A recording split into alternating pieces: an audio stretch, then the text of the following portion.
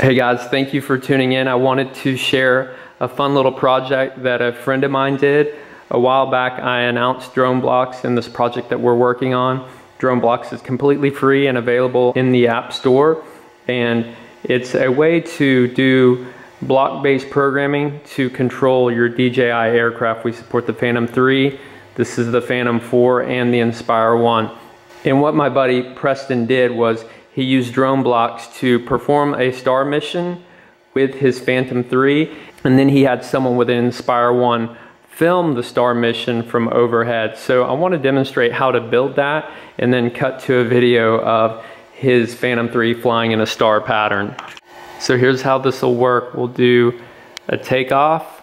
We'll just take off to, let's say, 50 feet. Then we're going to use this loop block, and for each leg of the star we're going to loop 5 times. We'll fly forward 50 feet, and then we're going to yaw to create the interior angle of the star. Now I'm not going to give you guys the exact value. Hopefully you'll download DroneBlocks from the App Store and try it out. So I'll just do 160. There is an exact angle to get the last leg of the star where you took off from, and then we'll land. So what this will do is it'll take off and repeat 5 legs of flying forward and yawing right.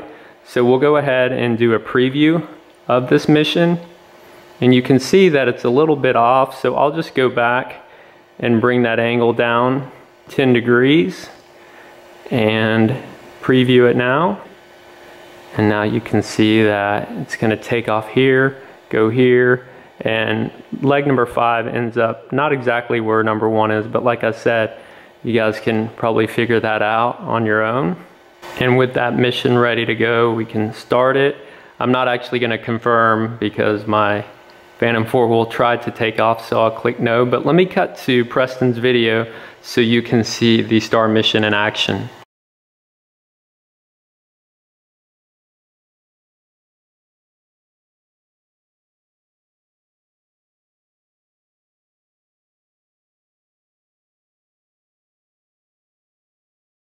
So I have to admit that was pretty cool. If you guys are interested in messing around with it, or you have kids, or even if you're an educator, please check it out. You can go to droneblocks.io and get the latest version. Now this is the beta version with all the map stuff that is currently being reviewed by Apple, but it will be in the App Store soon.